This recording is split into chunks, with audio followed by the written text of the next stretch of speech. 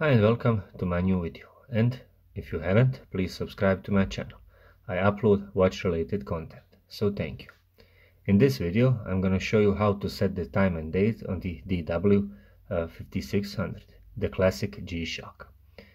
From the standard timekeeping mode, simply press the upper left button, that's the adjust button, and the seconds should start blinking.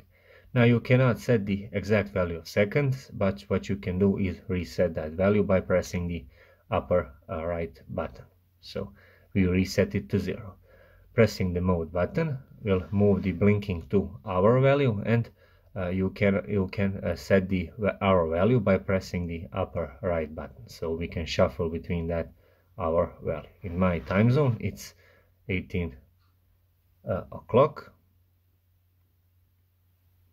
So let's go there, and when I'm there I'm going to show you how to switch between 12-hour and 24-hour time format, and that's done by pressing this button over here, and you will see the PM indicator shown on this on the digital dial over here when it's in the 12-hour time format.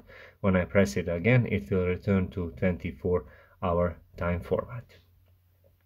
Next press of the mode button gets us to setting the minutes value, and to set the minutes value you can again press the upper right button to shuffle between that value.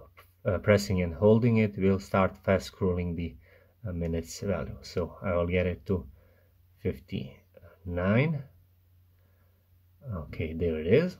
Next press of the mode button gets us to setting the year value, and you can scroll through that value by pressing the upper right button. So the 20 indicates for 2020.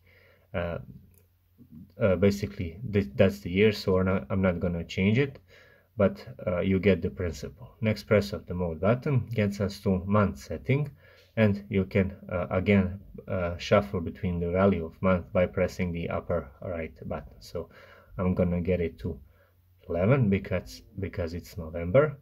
Next press of the mode button gets us to setting the day value, and today is the 6th of November, so there is no need for me to change that. But if I would like to change it, then I would press the upper right button, and it will scroll through from 1 to 31, so you can set the exact value.